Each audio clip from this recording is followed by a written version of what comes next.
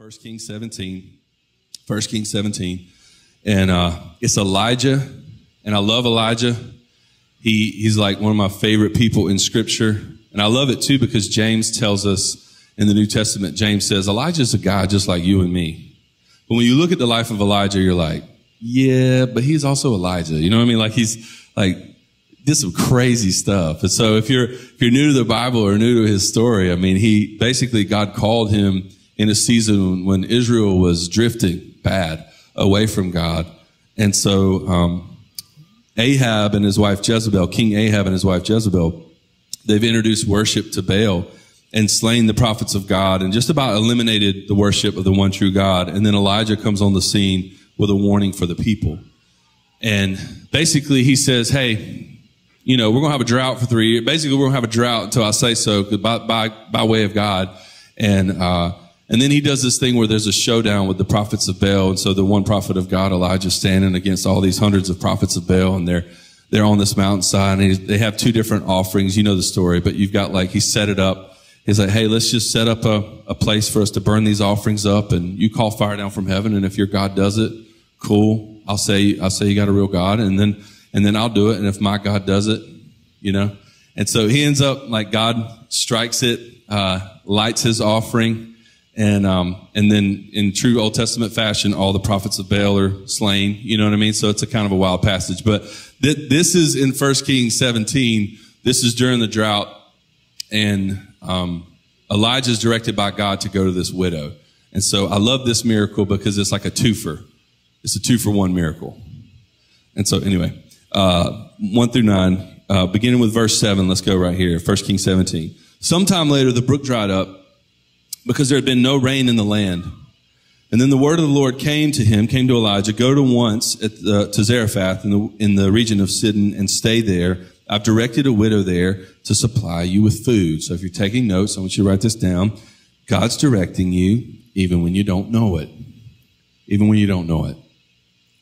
I don't know if you've had that experience before where God sent you on assignment, all these different random things to kind of get you to the place that you are currently. But God's working to multiply his goodness and grace in your life, even when you're not aware of it. So the widow, he's working and directing the widow, even though she didn't even know who Elijah is, that he's coming, that God's going to do a work in and through her. She has no idea what's going to take place.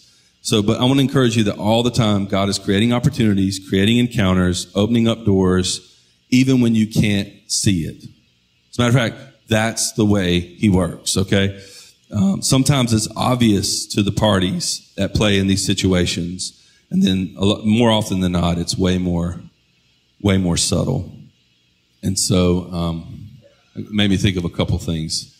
First of all, when Brooke and I, the miracle that is my wife and my family came about because I went to NC State and I knew that would happen, okay? So it's so mad. We choke every year. Anyway, so we went to NC State freshman year, and I met my wife by way of calculus. Here's the way God works. So, went to state. My professor's name is Jesus Rodriguez. So, I can't make this junk up. Jesus made a way. You know what I'm saying? So it's we're in the room. Come on, that's good. We're in the room, and first class, Brooke's sitting. I don't even know where Brooke's sitting, but I see a girl. And I'm like, hey, this girl looks good. So I'm trying to sit next to this girl. And he's like, next class, wherever you put your name, you're going to be assigned next to that person. So I saw my next name next to where she was sitting. She ended up on the other side of the room. Don't know her name. And then there's a wall here and Brooke was right here. Right? And so God was like, this guy's a moron. I'm putting a wall and then your only option, she's the only girl that you can borrow paper from or gum or whatever, because I was that guy or whatever. And so very studious, meter. She's got all of her books with her at any given time, 4.20 GPA or whatever it was. And she's that girl. And anyway, fast forward, we meet at tutoring and realize that we're sitting next, we've already met one another kind of superficially. And then at tutoring, we have a conversation. She invites me to a tutoring session. She's trying to make 100 on the exam. Your boy's trying to pass. You know what I'm saying? And, she didn't really want me to come she was just being nice. She was like, yeah, sure. If you want to come, you can come. And she goes back to her roommate. She's like, hey, I got a guy coming in a little while. He's going to do this study thing with us. And roommate's like, is he hot? She was like, no, he's not hot. True story. True story. So, anyway. I don't really have a good transition except God's good. I got her, y'all. Put your hands together for B. You know what I'm saying? Subtle. He's subtle. You know what I mean? He's like, I'm going to use calculus. You know, Michael's terrible at calculus. He needs some help. He's going to ask this girl because he's lazy, and he's like, all this is going to line up. So anyway, he's subtle. But God can use, he's doing all these things behind the scenes in your life and my life for the miraculous work that he's doing. Makes me think of this past summer with our daughter, Zoe. So for those of you that have been around for a while, we lost our daughter over the summer, Zoe Hope. She went to heaven. But during all that, she headed into that season. We had friends that were in Charlotte, biblical counseling, and they had given us a box. They do this ministry where they support families who are grieving the loss of babies. And so they gave us a box, and it had a little dress in it, had a bunch of information about who they are. And they said, you're up in Hickory. We're not serving that area currently. Why don't you take it up there? You could take it to hospitals, wherever. We weren't pregnant at the time. And then in the beginning of the year, we found out we were pregnant. Well, I had this box just in the back of my car, riding around in the back of my car. Never took it to a hospital, never took it anywhere. And then once we found out about Zoe's condition, trisomy 18, and once we found out that she had passed, Brooke and I had this revelation that box was for us. And so there's all kinds of different things in that season that God did to encourage us, to hold us, to comfort us, to remind us that he was in control. And we ended up burying her in one of their dresses. So it's wild. We didn't even know. So I just want to encourage you, he's working behind the scenes in your life. Things you think are not on purpose, God's directing you even when you have no idea what's going on. Widow at Zarephath, she's got the same thing.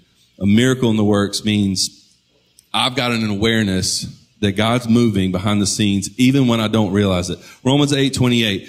And we know that God causes all things to work together for the good of those who love God, to those who are called according to his purpose. I love Job 34:20. We know God is working behind the scenes. So I don't always know how. I just know that he is. Okay. That's the faith posture that we want to take. God's directing me even when I don't know it. And so she has no idea. The widow has no idea Elijah's coming, and yet she's directed. She begins to pick up sticks, and that's where we pick up in verse 10. So he went to Zarephath. When Elijah came to the town gate, a widow was there gathering sticks, and he called to her and asked, would you bring me a little water in a jar so I may have a drink? And she's like, cool, I got water. That's great. Verse 11. And she was going to get it. He was going to go get some water. She was like, I can feel that need. And then he said, hey, bring me a piece of bread as well. So if you're taking notes, I want you to write this down. Faith is risky business. It's risky business. It's risky for this woman because she has nothing to offer. She didn't have any food. She only has the ingredients for what she needs. I'm going to unpack that more in a minute. But the woman basically was willing to bring water, no problem. But then he asked for bread, and we read later in the passage, she doesn't have anything at home. She's got a little bit of oil, got a little bit of flour. She's like, my game plan was to go home, make a fire, bake some bread, eat it with my kid. We were going to die. That was literally our game plan. We don't have anything. I can't make bread. But then the prophet comes and he says, hey, will you do me a favor? Make me some bread. God knows all that, right? And so he asks her of the one thing that she has to offer, and she has this moment where she has to decide to risk. And so I believe that in God's economy, we miss out on the abundant life he's planned for us if we focus on the fact that we don't have enough. So instead of being obedient to what we know he's called us to, right, we're so focused on resources, or we're focused on our situation, or we're focused on what we don't have, right? I want the most abundant life and faith experience, and I'm only going to get there, right? I'm going to have to let go of some things. He's going to require me. He always has. Anytime Brooke and I, in seasons of, anytime God's added more to our plate, it's always because we were willing to let go of certain things. As hard as it was, we were like, we have no idea how this is going to work. And then he blesses us because of obedience. He blesses us, and then it's like, okay. And then here's the thing. As he gives you more to steward, this is parable of the talents, but as he gives you more to steward, it gets harder. Because now it's more. So it's harder to let go of. It's like, oh, snap. I gotta trust him with that much more. But that's what faith looks like over and over again in the New Testament. So in order to experience the more, we've got to be willing to let go of something. It reminds me of the rich young ruler in Mark 10. Same exact scenario for a rich young ruler, except he's very rich. Okay. So God comes up to Jesus, calls him good teacher. What must I do to inherit the kingdom of heaven? Jesus says, why do you call me good? Do you know what the laws say? And then he starts to rattle off the laws. And the young ruler says, yeah, I keep all those laws. I do all that. And then Jesus says, great. Verse 21, Jesus looking at him, he loved him. I love that. He loved him. And he said, you lack one thing. Go sell all that you have, give it to the poor, and you'll have treasure in heaven. And come and follow me. And some people have made this a universal command. It's not. He's just speaking to the one thing the guy won't let go of. So Jesus speaks to the heart. And so disheartened by the saying, he went away sorrowful, for he had great possessions. Rich young ruler wanted to follow Jesus. Jesus said, great. You got this one thing in your life you were unwilling to let go of, and I want you to let go of it and trust me with it. And then he went away sad because he couldn't let go of it. So I just want to encourage you. There's some things in your life and my life that I'm unwilling to place in his hand. It might not be money. It might be time. It might be us. It might be a marriage. It might be a relationship, a dating relationship. It might be kids. It might be vocation. It might be geography. Some of you feel like God's calling you to do a new thing, start a new business, do whatever. Like it's only in the aftermath of putting it in his hand will he bless it. And so that's what God's asking the widow to do in this passage. That's what he's asking us to do. It's risky business. You might have to give up everything in order to get the more that's waiting on you. That's the way it looks biblically. I mean, I don't have another precedent. There's just biblical precedent. That's it. And so if you want the abundant life that God wants for you, you got to hold all your assets lightly. Everything that he's given you. And I would say including and especially things like money. Because this is what Jesus speaks to probably more than anything, more than heaven and hell combined. He covers the topic of money because he knows it's such a large idol in our lives. And there's never been a more affluent society, and you've never had more than you have currently. So just be mindful of it and be willing to go, okay, God, what do you want me to do with my resources? Not just in a Sunday context, because a lot of people will think, okay, cool, I'll tithe, I'll give, and but then I'm good. And then the Holy Spirit the whole time is speaking to you and is like, hey, I want you to bless that family. I want you to buy their groceries. Hey, I want you to pull over. I know your schedule's important, but I want you to pull over and help this person. Hey, I want you to mow their grass. Hey, I want you to give away your car. And you're like, what? That's insane. He's like, I want you to give away your car. Like, I'm telling you, if you'll let God work in and through you, just willingness to live in an open-handed way. It's this idea that faith, is risky. And so look at what the widow's response to Elijah's ask is in verse 12. As surely as the Lord your God lives, she replied, I don't have any bread. I don't have any bread. All I have is a handful of flour in a jar, little olive oil in a jug. All I have are the ingredients to make bread, right? So if you're taking notes, write this down. God's full provision comes assembly required. His full provision comes assembly required. It's a reminder that God's provision can be hidden in plain sight. That sometimes in order to experience the miracle we've been talking about, we got to see that provision can be in pieces. So I know people who pray for like financial breakthrough. I need God to show up. I need financial breakthrough. And then God brings you a job. You know what I'm talking about? Like, or like a financial planner. You know what I mean? Like, go to financial peace, you know? And so like there's different things that God's doing in your life. People are like, hey, you probably don't need all of that. You probably, so that people will speak over your life. There's different opportunities that we have. Assembly required. God's provision comes in pieces. So many times we think of God's provision as something tangible. So like food, shelter, clothes, money. But my experience, His provision always comes in by way of relationship. Always. So, and the same's true for right here. She needs a thing. God sees that she needs a thing. He sends Elijah to go and fulfill that need. There's nothing in my life, everything in my life that's awesome happened by way of relationship. Happened because other people got involved.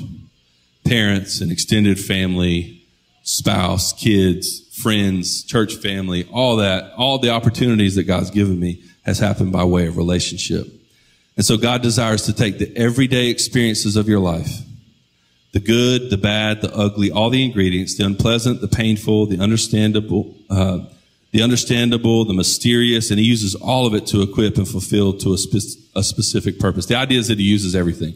We talk in Growth Track about how Your purpose is on the other side, like it's pursuing the things that you're passionate about, the things that God has gifted you in, the things that you've been affirmed in, your life experience. Many of you have a ton of life experience in specific areas that you can be a support to other people, have purpose on. And it's also things that are painful. Most often it's the areas of your life that brings the most amount of pain. That's really where he desires for you to leverage. He wants to redeem it. He wants to put purpose on it. Nothing is wasted in your life. Some of you think, man, I've got really, terrible moments in my life. I've done dumb junk and I've sinned in this way. Redeem it. Let him redeem it. Like, let him use it. Share your faith and your testimony, your story with people who are going through the same things, and then watch God work in that moment. And so the idea is that all of the full provision comes by way of pieces. God, what have you put in my hand? What do I have to steward? Even my story. Your story is something to steward. It's something to steward. And so every single week you got an opportunity to share it. 2 Peter 1:3 says this, "For his divine power has been bestowed on us everything necessary for life and godliness through true and personal knowledge of him who called us by his own glory and excellence." So not only do we need to be mindful that God is working behind the scenes and creating opportunity for us to experience breakthrough, but sometimes the provision, almost always, provision comes in pieces, right? Assembly required. And then let's look at what Elijah says to her. He says this in response to, she says, "Hey, I don't have bread. All I have is some oil and some flour, and I've got a game plan for that." Verse 13, Elijah said to her, "Do not be afraid. Do not be afraid. Don't let fear keep you from missing the miracle that God wants to do in your life. Don't let fear keep you from the abundant life that he has for you." The enemy wants you to be full of fear so you don't have enough to be faithful. So many people, I hear this, "I don't have time. I'm not good at anything. I don't have resources. I would give, but I don't have anything to give." Don't let fear keep you from all that God wants to do in your life because you're unwilling. You just think you don't have enough. You don't have enough to offer. And the reality is like, there's not been a greater lie. Take what's ever in your hand, put it in his, and watch him work. Right? 2 Timothy 1:7, God didn't give us a spirit of fear, but of power, of love, and self-control. So if you feel like God's asking you to risk, if you feel like God's asking you to give up something, it's only so that you can experience something greater. Don't play it safe. All right? We've experienced the same thing in our life time and time again, and that's really what I desire for church family. People who are most passionate, people who are most generous in your life and my life are people who've experienced this. They realize that life isn't about the accumulation of things, but that they are a conduit and that God desires to use them. He desires to work in and through them. And the more you steward well and the more generous you are, the more he hands you to be a conduit and to bless people. And so verse 13, it says this, Elijah says, "Here's what I want you to do. I want you to go home and do as you've said." So go home, take care of you and your son, light the fire, do all that kind of stuff. You can feed yourself. But then he says this, "But first, I want you to make me a small loaf of bread. First, I want you to make me one. And then from what you have, bring it to me. And then you can make something for you and your son after you bring it to me." She's like, "I already told you, like I only got enough for one." You know what I mean? And, but I think the thing God's trying to teach us, and what I want you to write down if you're taking notes, is to trust God with your first. Trust him with your first. First, make a small loaf of bread for me. Make one for me. And the idea is to give God first fruits in every area of your life, right? All areas. So Jesus said, seek first the kingdom of God and his righteousness. And then all the other things that we're stressed out about, anxious over, fearful of, not having enough, is like, I will take care of you. I will take care of you. I take care of birds. You know what I mean? You're fine. You're like in my image. I'll handle it. If you seek me and you seek my kingdom first, I'll handle all of the other things that you're worried about. So, our life can get so involved in seeking other things first that we miss out. We miss out on the abundant life that he has for us because we prioritize other things instead of his kingdom. And so there's a principle all throughout Scripture, Old and New Testament. It's the principle of the tithe, that we would give God our best and our first. And it's the place, finances, people squirm in church world whenever you talk about finances. And the reason why is because it's such a big idol in our lives. It's a big idol in my life. I'll be straight up. I like going on vacation. I like having nice things. Sometimes God will ask me to give up certain things so that I can be a blessing to other people. And it's hard. it's hard to be like, bro, I had plans for that. You know what I mean? Like, and so it's a hard thing. And it's the reason why he covers it so much in scripture. But he leads us to this place of principle. In the Old Testament, it was a legal requirement. So in the Old Testament, the tithe is a legal requirement. In the New Testament, it's about the grace of giving. So the principle of the tithe and putting God first, I would say the order matters more than the amount, right? And so Romans 7:4 says, you've died to the law, you're released from the law, now you serve in the Spirit. Galatians 2 says that the law of Christ, Jesus came to become our new standard, and the law of love fulfills the Old Testament commandments. That's the reason why when Paul's talking about money, you don't hear him talk so much about a numerical amount as you do just the grace and the generosity and the heart behind giving. Paul says, each of you should give what you've decided in your heart to give, not reluctantly or under compulsion, for God loves a cheerful giver. This is the reason why we don't obligate you to put a 10 in the plate. We don't pass a plate. And I'm not down on any church that does. I just would rather you give out of an act of worship than just because your neighbor gave and you feel weird about not putting anything in. It's hard. You know what I mean? I'd rather you just prayerfully go, God, what do you want me to give? And then do it. The thing that God, the Holy Spirit's asking you to do, just do what he's asking you to do. And so, the idea is to make giving to the Lord our first move, not just in finances. People love to talk about money. I'm telling you, every area of your life, every area. Some of you, if you gave time first, all the other things would fall in. So if you just began your day in a way, prayerfully in God's word, seeking a relationship with him, if you would do that before any time on yourself or anybody else, just give to God. And then he gives us over to the abundant life. The idea is that collectively what we can do as a body of believers is so much greater than what we can do in isolation. We're doing these Operation Christmas Child boxes. This is a tangible. So, it costs people around $50, $60 to fill a shoebox. And there's a few shoeboxes left back here at the back, but we've given out 400 and some odd shoeboxes that people have done. And if let's say we do 500 shoeboxes, that's about $30,000 worth of toys that are sent across the world. And we're going to Boone with ours, so they usually work in Africa, rural parts of Africa. Kid gets the box. Not only the box, kid gets the gospel message. It blows a kid's mind. Like, who in the heck? From across the world, people are just sending me stuff and telling me that God loves me, he has a call for my life. But I don't have $30,000 to spend on toys for people's Christmas. And you probably don't. Maybe you do. Maybe you got it like that. But collectively, the thing that we can do is so much greater what we can do in isolation. And it's only because so many of us have decided, I'm going to trust God first with my finances.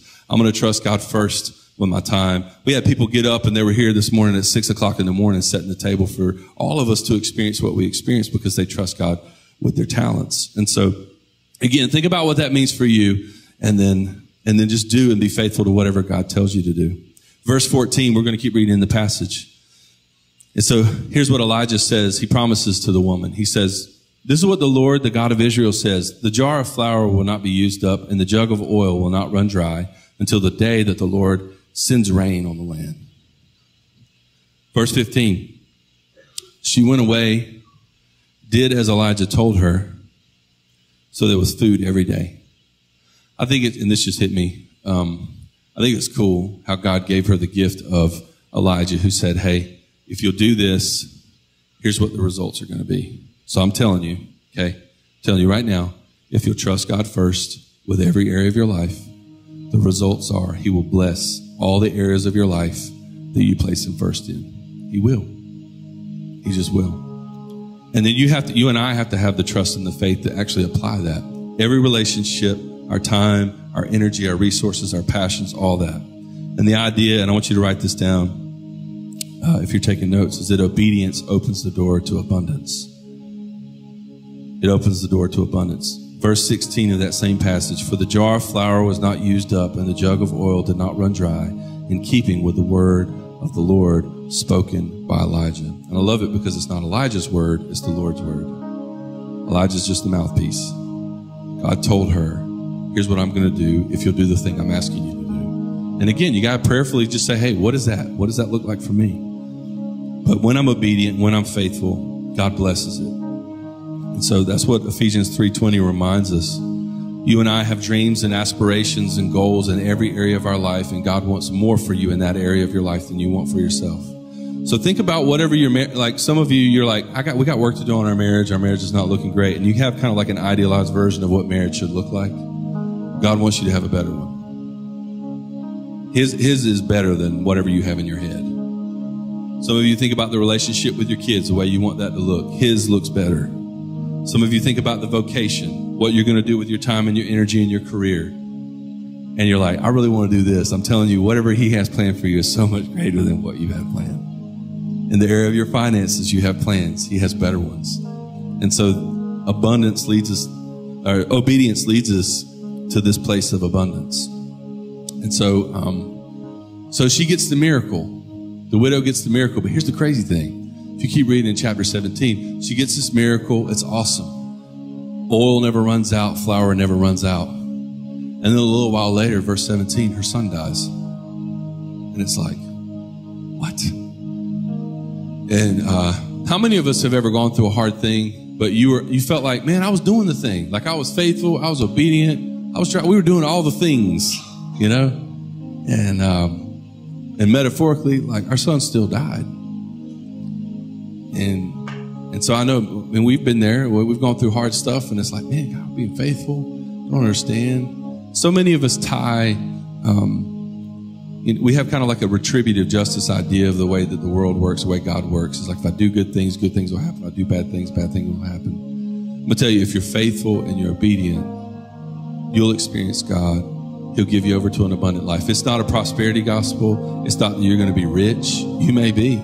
He may bless you in that way. I'm not saying he won't. I'm just saying that's not the end game. Like, you're faithful, you're obedient, and what's going to happen is you're going to have fulfillment and purpose and joy, and you're going to come alive in a way that you never could if you weren't obedient. Because here's the thing. We stand on the shoulders of church leaders and apostles and first century church leaders who laid down their lives, not metaphorically, literally, for the sake of the gospel. And if they had it all to do it over again, they would do it again. Because they realized, hey, this gospel is insane. This is worth my life. Also, it's true. Like, I've seen and experienced the resurrected Christ. It's the only card I have to play. People were, the early church was persecuted, and people was like, if you would renounce Jesus, if you would abdicate your faith, if you would just not say that you're a Christ follower and a Jesus follower, and they're like, no, I can't, because it's true. And I understand what the implications are eternally. I know it's true, and I'm going all in, and I'm placing my future hope and salvation on Jesus, and my life is going to align with it. And then he's calling us to do the same thing in every area of our life. Trust him. Like, God, help me to be obedient so that you can give me over to a place of fulfillment and joy and coming alive in you, that regardless of what's going on around me in my world, I have a peace that just marks my life. I have a confidence in you. I have a joy in my future and a hope and a salvation to hope for because of what you're doing. And so, son gets sick, he dies. And then widow comes to Elijah, and she's like, what the heck, right? So this is what happens. Verse 17, sometime later, the son of the woman who owned the house became ill. He grew worse and worse and finally stopped breathing. She said to Elijah, what do you have against me? Did you come to remind me of my sin and kill my son? Which so many of us have that kind of mindset. But he said, hey, give me your son. And he took him from her arms, and he carried her to the upper room where he was staying, and he laid him on the bed. And then he cried out to God, Lord, my God, have you brought tragedy even on this widow that I'm staying with by causing her son to die? And so even Elijah's kind of questioning this moment. And he's even doubting in this moment, what is happening? But he begins to pray. He stretches his body out. So he stretched himself out on the boy, and 3 times he cried out to the Lord. He begins to intercede on behalf of the child. And he's like, God, just take whatever you need from me, God, just get, and he just begins to pray for him, calls out to him, Lord, my God, let this boy's life return to him. Let it return to him. And then verse 22, the Lord heard Elijah's cry. The boy's life returned to him, and he lived. Elijah picked up the child, carried him down from the room into the house. He gave him to his mother and said, look, your son's alive. I love it. So not only does she get to experience the provision of God, but the widow gets to experience resurrection. And I think the thing that God wants to teach us over and over again is that when there's a willingness. So first of all, God knew all this was going to happen. None of it caught God off guard. Like, he knew that the boy was going to die. He knew that Elijah was going to need to resurrect him. He knew that they were running out of oil. He knew that they were running out of flour. Whatever it is that you're facing, God knows where you're at and what you need. and he'll meet you. If you're paying attention, he'll meet you, and he'll ask you to risk something. He'll ask you to offer something so that you can experience more of him. I believe that her faithfulness brought about the second miracle of resurrection. Her son wasn't sick because of Elijah being there.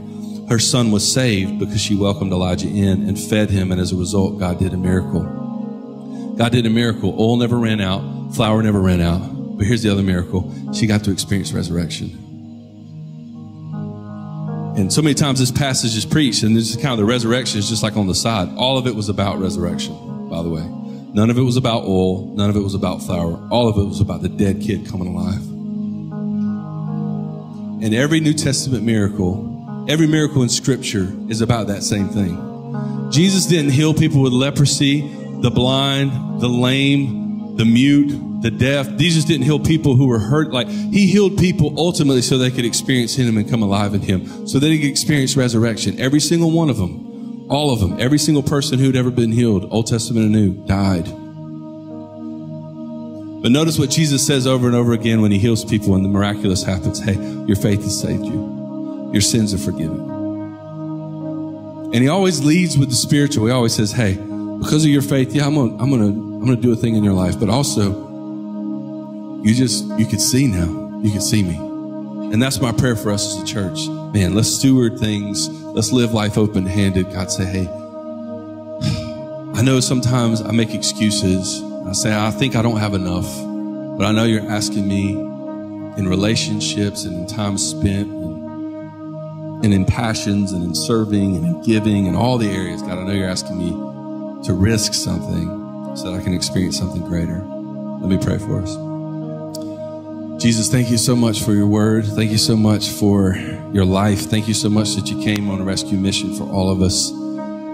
And God, to show us that our worth is in you and our value is in you. Our purpose is in you. And you are the point. You're it.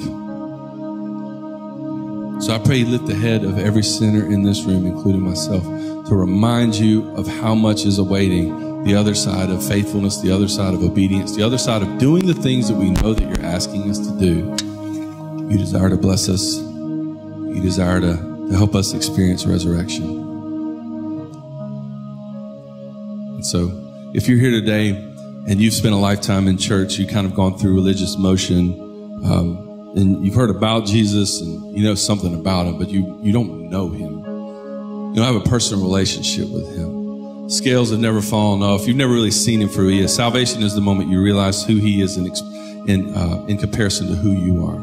I'm a sinner in need of a Savior. I'm broken, in need of being made whole. God, I cannot save myself. You have to. And so if you're here today and that's you and you're experiencing that. It's a Holy Spirit moment. It's a God moment where you finally see Jesus for who he is. If you place your faith and your trust in him, your future in him, and you decide to turn from the life you live in, which has been about you, and make it about him and make it about others, serving others, man, that's a saving faith. The Bible tells us this, that your faith just by way of the grace of God that saves you.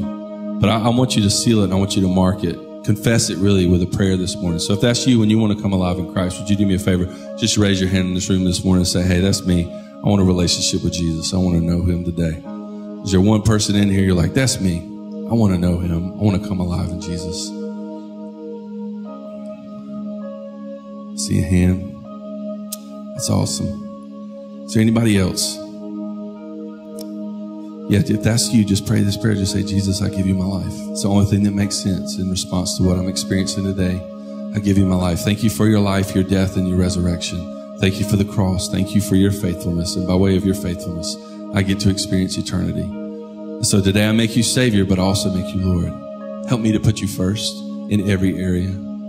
God, help me to do really what all these families are doing today and dedicate my life, my family, my future, my children, everything that I have. God, let me return what's really yours and watch you bless it by way of return. And so establish my steps, open up doors, work behind the scenes, do things that I never could do on my own and give me over to an abundant life, fulfillment, joy in you. Lord, we love you. We praise you. And it's in Jesus' name we pray. Amen.